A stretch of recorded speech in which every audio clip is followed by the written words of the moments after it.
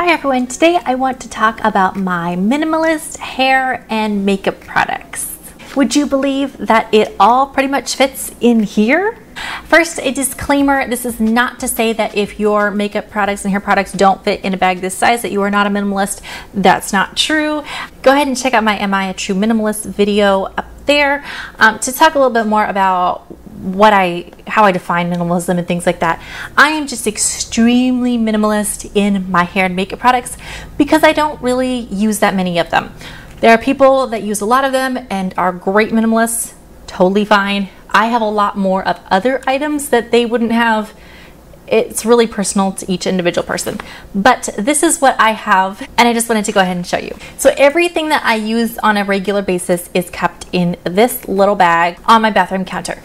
First off, for hair products, I wanted to show you, this is my homemade shampoo and conditioner. I just keep them in these little travel bottles. For shampoo, I use cast iron soap, which is diluted in purified water, and then occasionally I add like a little bit of jojoba oil or some essential oils like lavender and cedarwood, or I just use the straight diluted cast iron soap. For conditioner, I use a little bit of raw organic apple cider vinegar diluted in purified water. That's my conditioner. And occasionally I do use baking soda because my hair does get really greasy, and so using that, it kind of helps every once in a while. That is pretty much the basic of my natural hair products. Because I use that, I don't need a lot of regular, fancy other products like hairspray and mousse and gel and styling products.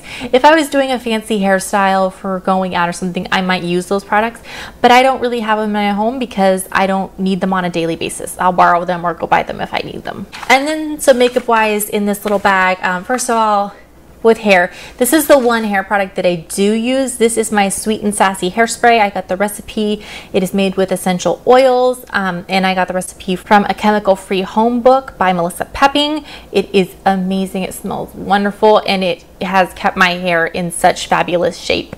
That's all I need. Also, hair-wise, I keep a couple of just hair ties in here. I also have a couple of these little clips that I often keep in here or in a drawer. That's pretty much my entire hair repertoire, other than a comb, and I think I need a new one. Makeup wise, I pretty much only have the basics. I have my Honeybee foundation, I have my Honeybee blush and eyeshadows, my lighter and my darker to do definition and all that kind of stuff, all right there. I have random nail clippers in here.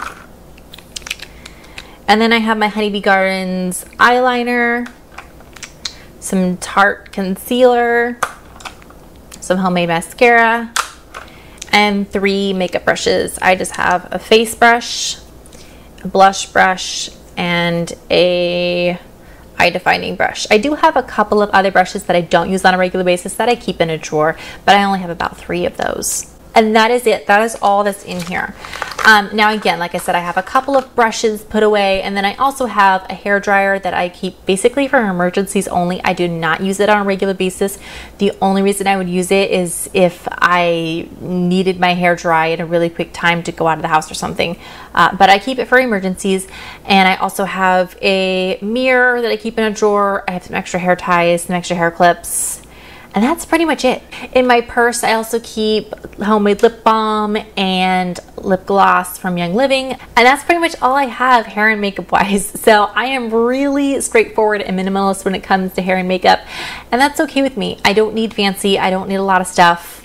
It works for me. I only wash my hair about once a week, and using the natural shampoo and conditioner method, it works great. I don't need product. My hair did take a while to detox when I was working off of regular shampoo, but now it's great, and it's easy, and it's straightforward, and I can do my everyday makeup look. You can see that video up there in less than 5 minutes, and it is just fabulous to have a simpler life. Go ahead and share with me in the comments below what your one thing that you are super minimalist about. Is it your hair? Is it your makeup? Is it your kitchen?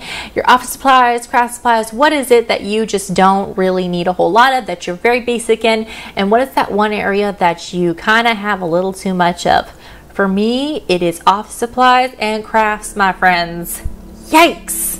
Those areas are hard for me. Be sure to hit that subscribe video if you want to see more minimalism videos, more home, family, life, baby, all that kind of stuff. I do videos 3 times a week and I'd love to have you join us. Thanks so much for watching and we'll see you next time.